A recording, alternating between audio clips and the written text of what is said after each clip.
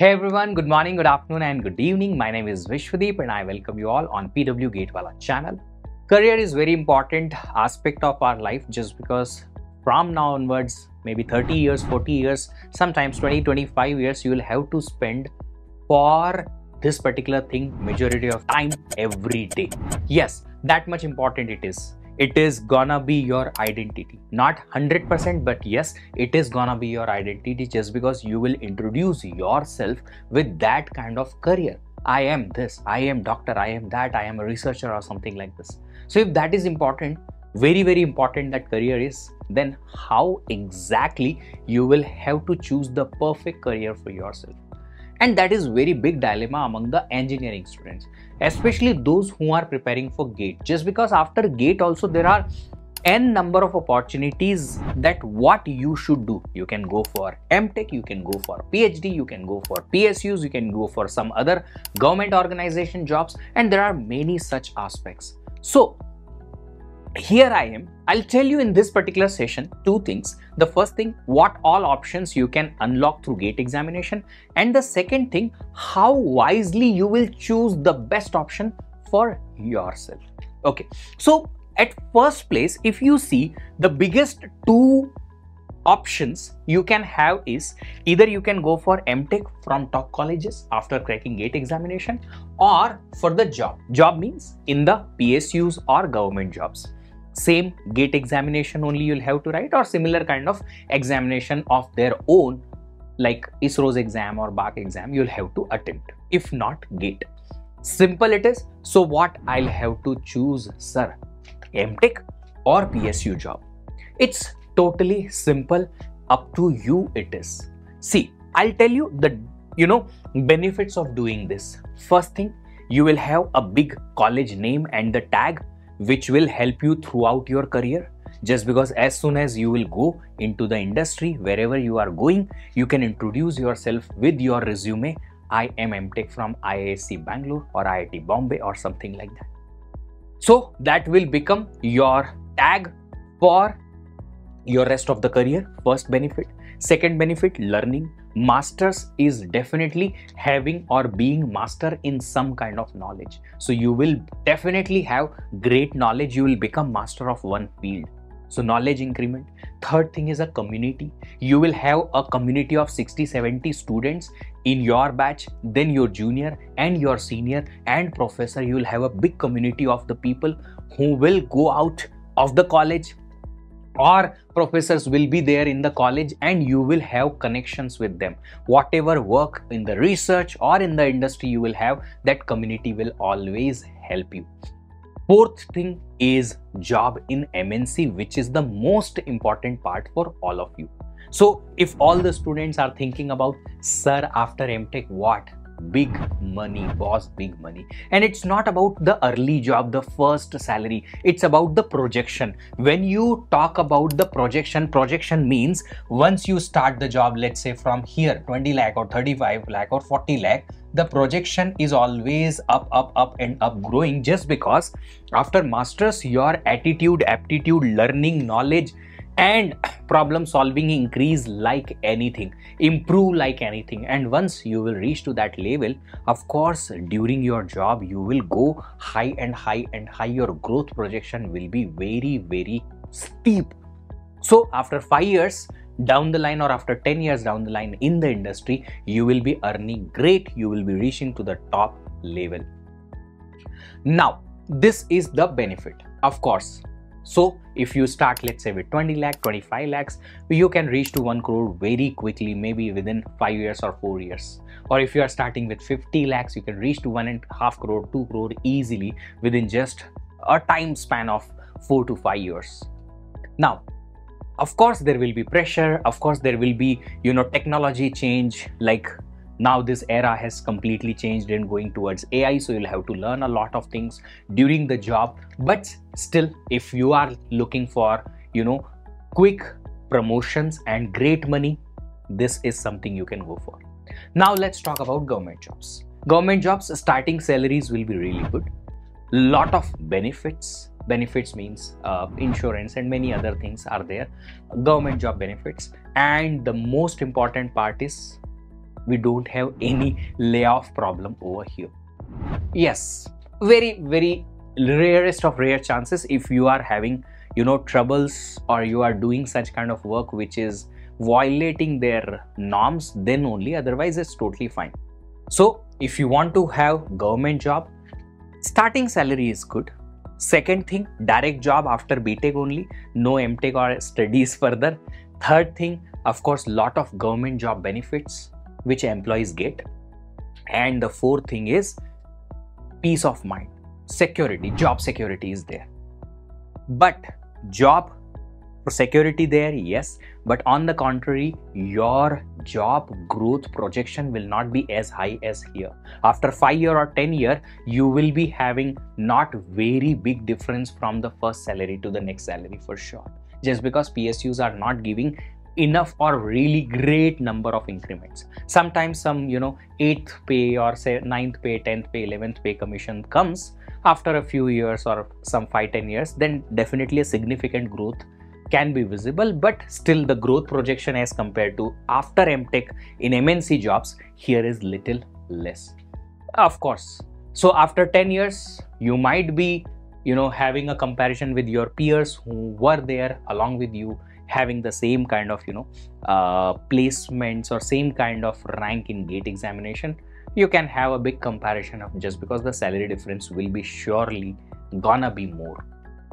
So here job security is there, but the problem of projection, growth projection. If you want more money, big money, quick promotions, good work, then you can go for here. If you want to have secure job, no tension, lifelong easiness, then you can go for this. Now it's up to you. We do have one more solution. That solution is what? You can initially go for government jobs, and after that 2, 3, 4 years working into that, you can switch to MNCs. Possible? Definitely possible. Vice versa, second thing is also there. You go initially for M.Tech. After M.Tech, you try to enter into these jobs.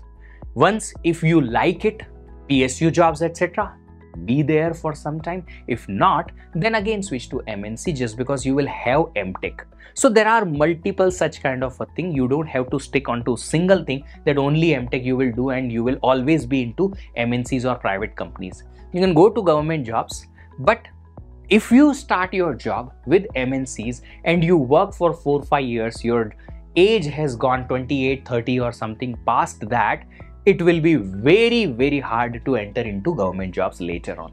Lateral entry is very difficult, just because jobs are very less, and those are internally filled, means through promotions of those people who are still working from there. So if you want to try government jobs for a few years, initially you can do that immediately after BTech or after M.Tech. Now let's talk about what all other benefits you can have after the GATE examination. Of course, post-graduation admission, which is PhD also. If you are interested in research, you can directly go for PhD in the IITs, NITs, IISc through GATE score. After BTech, write the GATE examination, you can directly get the direct PhD option. Then PSU recruitments, as I already told you, there are two types of PSU recruitments. One through GATE, write the GATE examination, through GATE score you apply. If your GATE score is below their cutoff rank, they'll be calling you for interview you crack and you are getting a job. Second thing is, similar to GATE exam, they conduct their own examination. Some PSUs and some government or bodies are conducting their own examination. Once you crack that examination, they'll call for interview. If you crack interview, you get the job. Similar kind of GATE examination, only the examination will be, but PSU recruitment is also through that. Of course, the scholarships are there. If you are going for M.Tech, 12,400 is the current scholarship. Every month you're gonna get. And if you are going for PhD, 28,000 rupees per month. Private jobs and research roles are also there after GATE examination, but little difficult to get now, just because masters are more preferred for the research role if you don't have research experience till now.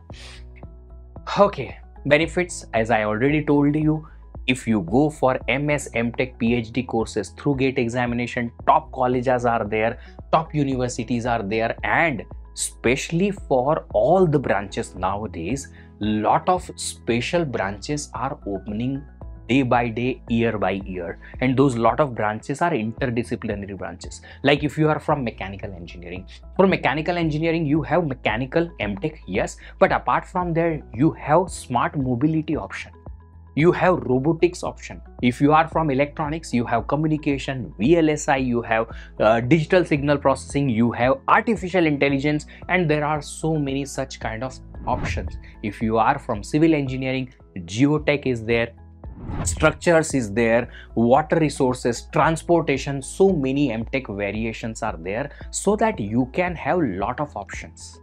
For computer science, number of opportunities are even more and more and more, too many. Computer science, cyber security, ML, AI, and there are so many, computing, math and computing, and there are so many such kind of things, so many. So you can have too much number of opportunities for M.Tech, PhD and MS. Of course, PSUs and government bodies like NPCIL, BARC, IOCL, NHAI, and so many other bodies are giving you jobs through GATE or similar kind of examination.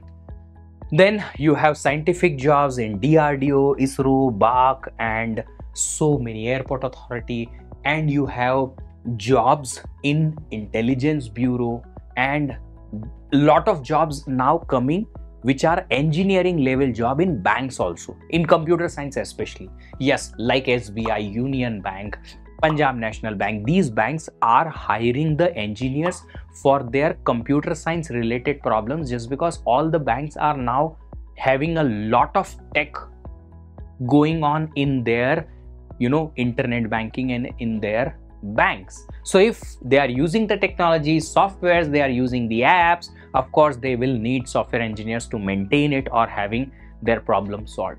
That's why they are hiring so many. In computer science especially nowadays, they are hiring so many, especially the security engineers. So those security engineers getting really good payment in those banks, and of course those are like government banks and private banks. Everywhere you are getting the job of what? Same software engineer kind of a job. Then you have AICTE scholarship, which is 12,400 for M.Tech. And if you are going for PhD, junior research fellow 37,000, senior research fellow 42,000. If you are research associate, 58,000, research associate 2, 61,300, 67,000. So you can get a good monthly stipend if you are going for PhD or M.Tech. Then you have fellowship programs in IIMs, which is nothing but PhD programs, and through that GATE examination itself you can get admission into it. Yes, in IIMs fellowship programs are there, you can get admission into it through GATE examination, and you can do a PhD over there. Okay, one more option is there. There is a particular MBA in IISc Bangalore, which is one of the most popular MBA course in India among IIM's courses also. Why? Just because that particular course is best in terms of return of investment. Fees is less, placements are amazing, and that also gives you opportunity to get admission into it through GATE examination. You crack the GATE examination, they'll call you for the interview, you crack it, and you can get admission into MBA after that. So those options are also available for you guys. Then you have some foreign universities which can give you admission in M.Tech research, or MS you call it as. You have NUS and NTU. These two universities are under top 50 universities of world, which are in Singapore. Then you have in Munich, Germany, Technical University of Munich. Then RWTH Aachen University is there. So in Germany and Singapore, some universities in Switzerland also can allow you to go for MS through GATE score, and they don't have requirement of very high GATE score. Little moderate, around 90-95 percentile GATE score is also enough. Like if let's say 60,000 students have written GATE examination last year in mechanical, and if you have 90 percentile, which means what? Which means you are in top 10%. Top 10% means 600. 10% is 6,200. Yes, after among 62,000 students, if you are in top 6,000, then you may have a chance to get into those universities. So this rank, is very huge, very low as compared to Indian universities. In 6,000 Indian universities, you don't get anything, but there may be a chance if you can have those rank and you can go for these M.Tech research or MS also. Then in banking sector, as I was telling you, IT officer, specialist officer, assistant manager, IT, these all options are there of computer science students, especially just because, as I told you, in banking sector, lot of technology they are using, so they need specialist officers or IT officers so that they can have their operations normally done without any hassle. And of course, banks are having very critical operations transactions to be done, so they need experts. Of course, they are okay to pay money also. Then we have project assistant options also in so many research labs, NITs, IITs and IIMs and everywhere. So if you go for it, you can get up to around 30,000 per month stipend for the research assistant also, or project assistant also. There were few students who were connected with me. They got an opportunity to work with ISRO, and in some IITs they told us, sir, we were getting 30,000 per month as research assistant, and if your work was good, professor will convert you either in M.Tech research or in PhD if you were willing to do that too. So you will have a degree also later on if your work is really good. So these were the opportunity, but as in the starting I told you, you guys will have to choose one option for your own career. Crack GATE examination, have focus on one career option.